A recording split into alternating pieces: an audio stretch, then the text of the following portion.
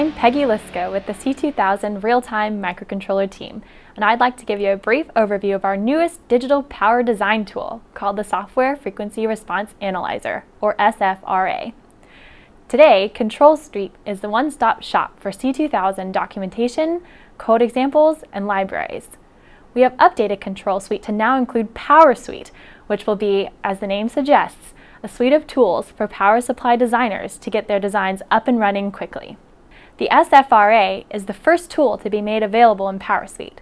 It enables quick analysis and tuning of the control loop in power supply designs. The SFRA is comprised of a software library, which contains functions that can be called by your power supply program. These functions inject a range of frequencies into the power stage and measure the response of the control loop. This data is then transmitted via USB to a PC-based GUI, which will display the output of the Bode plot along with the raw data from the analysis in an Excel file. You, as the power supply designer, can then quickly visualize the frequency response of your system, modify the control loop accordingly, and rerun the analysis.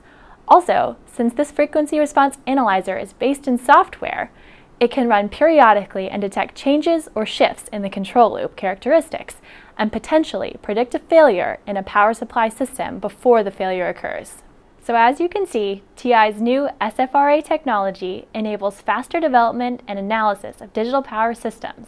For more information, please check out ti.com/tool/SFRA. Thanks for watching.